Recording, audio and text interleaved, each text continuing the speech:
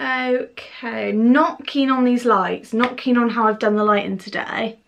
I feel like you're really far away from me. Hi guys, welcome back to my YouTube. Stop saying that! Let's start that one again. 3, 2, 1. Hi guys, welcome back to my channel. If you're new here, my name is Yaz, and yeah, that's all there is to it. Basically, in today's video, I'm going to be doing drugstore products that looked like on my face, basically. Products that basically look rubbish on me, didn't work out for me. Yeah, basically I was gonna do products that didn't work out for me and include like some high-end ones as well. Let me just shut that curtain, see if this makes the lighting better, because I keep looking at the camera and I don't know if the lighting looks as great as it could be. Is that a bit too dark? No, hello, main focus of the room. Yeah, so as I was saying, I was gonna include high-end products as well, but let me just dim the lights. I was gonna include high-end products as well, but I only had like 6 high-end products and like 20 drugstore. So what I'm gonna do is let my high-end products build up, and I'll do like a high-end products that didn't work out for me. But for now, it's just pretty much drugstore, or things that our drugstore price. So yes, if you like this video, please give it a big thumbs up and subscribe if you haven't already, and let's get into the video. Okay, so disclaimer, these are the Primark eyelashes. Let's just zoom you in. These are the Primark lashes. Excuse the brows, I really need to get them done. So these are in the style Kylie. You can't really see them. I will say one thing about them that annoys me.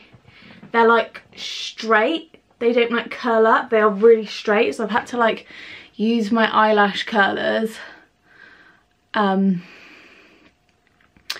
a bit, but they still don't really work. Oh, that's them. Just kind of want to show you them. They're really nice. They're good. So let's get into the video. We have so much.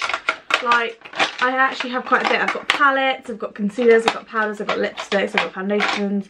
Okay, so let's start with palettes. I've only got 2 of these with me now, but I did have all of them. I gave them away. These are the W7 palettes. This is In the Buff, Lightly Toasted, and this one, oh, they're both called In the Buff. This one's actually called In the Buff Neutral Nudes. This one's In the Buff Lightly Toasted Natural. Are they both? Okay, right. I can't read. So it's In the Buff Lightly Toasted, and that's just In the Buff. They both say Natural Nudes Eye Colour Palette. Cool. So you open them up, and I think they're meant to be a dupe for the Naked palettes. This comes off really easy. I think they're meant to be a dupe for the Naked palettes. I don't actually own any of the Naked palettes, didn't jump on that bandwagon because none of them really caught my eye. And I think with Naked palettes you can get so much more for the money. I do like the Heat one, the Urban Decay Heat palette. But the other ones, I think they all look similar, and you could get such better eyeshadows for the money. Anyway, not ranting or slagging anyone else. And then here's that one as well. I just found, I mean, the pigment on these are pretty good for the price point, but when they went on the eyes, I found when you try to blend them, they would either blend away into nothing, wouldn't blend, or just go really chalky. And also they didn't last. Like, I'd put that gold on my eye, I'd go out and I'd have photos with my friends, and I'd be like, I don't even look like I'm wearing eyeshadow. Like, no. They're good if you want to start off, like if you're a starter, if you're just starting off using makeup and eyeshadows, they are good, but not for me. Not for me. That's for me. So I think you can buy W7 in B&M, Savers. I don't know if you can buy it in Superdrug. Where else do they do it? The Range, places like that, and obviously they have like their own website. I don't actually know why this is in here. I didn't not get on with it. This is the I Heart Makeup palette. I think it is really good for the money. It's literally, I think it's like $7.99, something like that. Really nice pigmented shadows. I just don't reach for it, really. I have better eyeshadows that I reach for. I'm sorry, can we just talk about that? I wish I did reach for this because it is such a good palette, but I just don't anymore, which is sad. So I think I'm going to give it to someone who will, and it's like a nice little chocolate, like look of a chocolate bar, and yeah, like that. Next one, this is the Ted Baker palette. What caught my eye, I think, was like the copper packaging, and then like all of this, and it's Ted Baker, so I thought it was going to be quite good. But then you open it and it's like, oh, like there's nothing actually like special about this. Like the colours are weird, like I don't even know what that is. And they aren't that pigmented.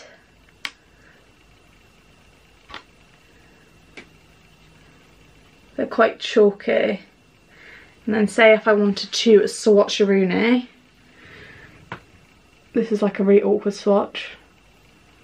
Like they just go like patchy. Do you know what I mean? Yeah, and they're just weird colours and not that pigmented, and it's just like a palette I wouldn't reach for. It reminds me of one of the Naked palettes. I think it's the Naked 2, which is literally all pinks. I mean, it's a lovely palette. Like I said, if you haven't got many eyeshadows and you don't wear that much eyeshadow, but I've got such good palettes. I've got my Jaclyn Hill, I've got some Morphe palettes, I've got Violet Voss palettes, I've got Anastasia Beverly Hills palettes, I've got Zoeva palettes, I've got so many different ones. I just wouldn't reach for that, but it's not bad. Some of these products in here are just awful on my face, so carry on. Next are these eyelashes. I got them from, I think these were the Kylie and Lily lashes that I got off of eBay. Yes, they were. I don't know what style this is because it doesn't tell you when they come on the box or anything. No, it's definitely not written anywhere. These just looked weird on me, like they were the same length the whole way round. I don't know if you'll be able to see, like they were just like really long up there and they were uncomfortable. So I don't know what ones those are, so I won't know for next time. If I want to do another order, I won't know which ones to order because I don't know which ones they are. Just didn't like them, they look weird on me. The next item is the Rimmel Insta Fix and Matte Translucent Powder, and this one is in the shade 001 Translucent, and it's like the white one. This is their newest one to the edition, not the Stay Matte that everyone uses. This just came out really white on me, like it came out white, it gave me a really bad flashback, and it made my skin, like I'd look at my skin in my mirror and like I would just see like all like dots and stuff where it broke up on my face. It's like a relationship, just broke up, separated, you know, and it just looked weird on me. I do love the other one though, the Rimmel Stay Matte and Transparent. I really do like that, but this just didn't, no, just no. Same with the Rimmel Match Perfection. This is their loose powder. Looks like a crack cocaine den in here. Oh, it just comes out like pink on me. Is it just me? Because I've seen so many people use this and it looks quite nice. It goes everywhere as well. Yeah, it just came out really like pink and like patchy and inconsistent. Like you can even see it on my finger there. So yeah, and it just looked like on me basically. So yeah, I'm going to give that to another home. That was in the shade 001 Transparent. What was that then? Translucent. Oh, don't really know the difference, but yeah, I'm going to give that to like my sister or my mum or something. If it looks nice on them, they can keep it. And, oh, don't get me started on this. I don't even know if they do this anymore, just because I've been putting stuff in this box for literally months. So I don't know if Revlon still do this, but this is the Airbrush Effect Photo Ready Makeup. And this one's in the shade Ivory. This, holy mackerel, looks like absolute pill on me. So I'm just gonna squeeze a little bit out. Basically, I think it's because it's so luminous, they haven't made it dewy, they've actually put like glitter inside it, and you can really see it. Like it looks like I had chunks. I'm pretty sure it was this one. I'm pretty sure it was this foundation. Yeah. Yeah, it was. You can even see it in the... Oh, yes, you can see it there. Just there. It had like specks of glitter in. I love a dewy foundation and I love a glowy highlight, but not all over my face, and it just looked like I'd set my whole face with like a highlight. It just didn't look good. It really didn't look good, especially on the pores. Another product I have, unfortunately, from Revlon as well. Nothing against you gals. This is the weirdest thing in the world. So this is the BB cream. Right. In here, in this little gap here, is where the product is. Oh, it's focusing on me. Okay, so that little gap there, the product, you can see it through. Watch this.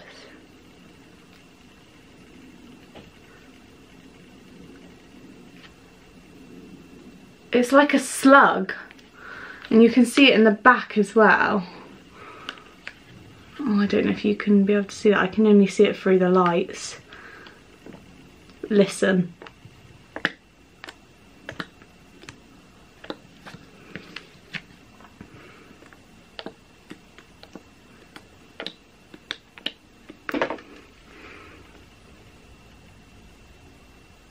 This is real life, this is happening. It's oil, like water oil comes out. I know it's only a BB cream and it's not meant to be like the fullest coverage in the world, but really, an oil, a watery oil? No, it's not happening. So now what I'm going to do is put the lid back on and shake it just to show you guys.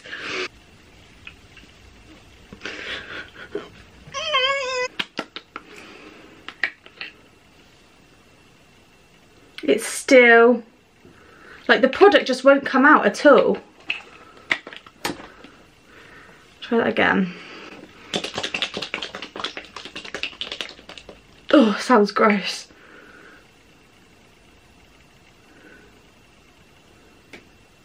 And then it starts like pooing out. Little tiny bits. Like that. Like, look, I know I've put loads on, but look at how it like, oh guys, look at how it blends. It's like, it's literally like what the hell happened to this product? I don't know. But if you send this out and it looks like this, I mean, surely I got a bad batch or something. Because that is not normal. I would never put that on my face. Oh, disgusting, disgusting, disgusting. Next, we have concealer. This is the Bourjois Radiance Reveal concealer. It looks like this. I've got mine in the shade Light, 01 Ivory. This goes really patchy and like flaky on my under eyes. I'll be blending it out and it will just flake and separate.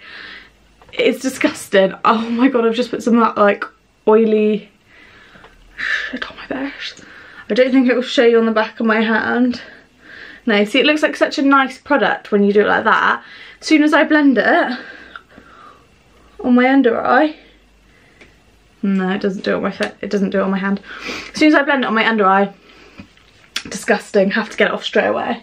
So Bourjois, no my girl. Same with this one. This is the Maybelline Instant Eye Eraser. I love this concealer. This is the neutralizer. So obviously they've got the concealers in like the shade Light and Nude, and they've just brought out the brightener and the neutralizer. I haven't tried the brightener yet. This is just the neutralizer. I tried it the other day and it done exactly the same as that Bourjois one. Just literally separated, broke up all my skin here, like all under here it was just broken up, separated, had an argument, and it literally just scattered all across my face. It was disgusting. This is the next thing I want to talk about. I am mad about this. Right, this is a liquid matte lipstick. Trust me, it's liquid, it's a liquid matte. It's a lovely colour. This is by L'Oreal, by the way. Beautiful nudie with a purple undertone. This one's in the shade 113 Invincible Sable. I think that's how you say it. So this is like glue on your lips. I'm not even joking. I would do it for this video, but I can't because it's painful. I pressed my lips together, just going like that, and they stuck. And I was like ripping them apart. It comes with a balm on the end, so that does resolve your issues, but then it's not a liquid lipstick, it's like a satin finish. It's like just a normal, like, not matte but not gloss finish. I think that's what satin means. So yeah, that's my problem with it. It's a beautiful colour though, so I'm not going to throw it away because I might use it one day and have a gloss over the top, but then I've got so many other lipsticks that look that colour that I can do that with or whatever. Next, this is the Revolution matte liquid lipstick in the shade Noble. I think Imogen Hudson recommended this, so I went out and bought it. Looks like poo on me. It looks cheap. My lips like break up. It like flakes. It looks disgusting on me. I don't know how she pulls it off, but she does. It looks disgusting on me. And I went into work after I bought it. I just tried it on my break, went downstairs. Everyone was like, what is that on your lips? And I was like, oh, I just tried it, literally just bought it. And they were like, it looks like cheap, like not in a nasty way. Like me and the girls are always honest with each other. They were like, it looks cheap. And I was like, yeah, I can tell. Like it was, oh, it was uncomfortable. It was disgusting to look at. Next one, we have another liquid lipstick. This is the MUA Long Wear Matte Finish Lip Lacquer Velvet in the shade Passion. Yeah, Passion. Like the formula, the only thing that really puts me off and actually gives me a migraine as soon as I open it is the smell. Like, it's a lovely smell, but it's so sickly. It's like, it's just so strong. It just gives you an instant headache straight away. So I couldn't. This is the Barry Matte Me Up. Oh. Basically, every time I've just like shook this up by accident, every time I put this down, it like, it won't do it for a while now, but it like separates, and then like the lipstick separates, and then it goes all oily in the middle and like watery, and you could shake it like that and like the water would just be like running down. It was disgusting, so it kind of just put me off. Also, it smells like gone off yogurt. Like, I'd rather have the MUA one than that. It smells like actual gone off yogurt. I know it's definitely not gone off because I haven't had it that long. So, Barry M, what are you doing, hun? What are you doing, hun? Love the lip liner though that came with. Absolutely love it. Next, I have all of these. I was on a hunt for a good lip liner, so I went and bought a fair few shades. These are the L'Oreal, let's just pick that one up a minute. These are the L'Oreal, these are the old ones, lip liner coutures, I think. And they're like the pencil ones. These aren't the new ones, these are the older ones. I still think they sell them though. These ones here, I love the colours, but like the payoff is shocking.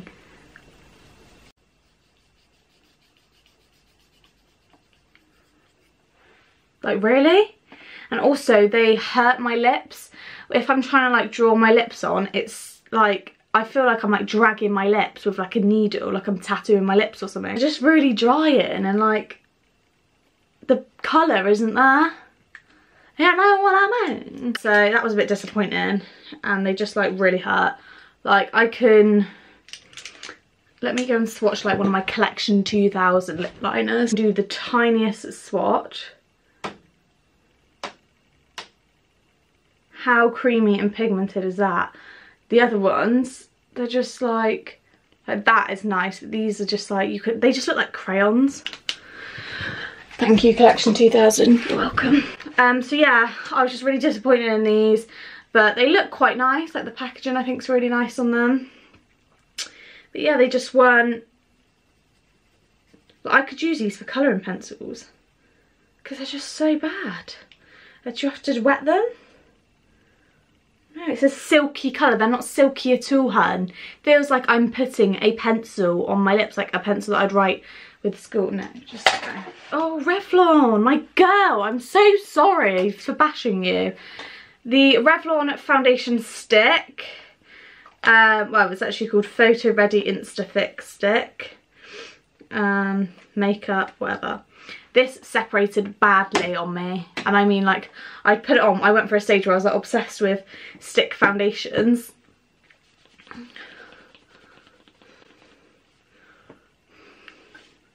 One, it's not very full coverage, which I kind of expected from a stick, because it's like compact, and then,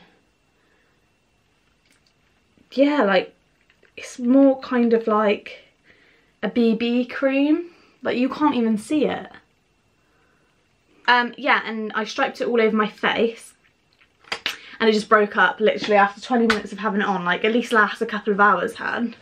20 minutes of having it on, it broke up on my face. So what can you do with a drunken sailor? Next, we have this product from Max Factor. This is the Natural Brow Styler Sculpting Gel.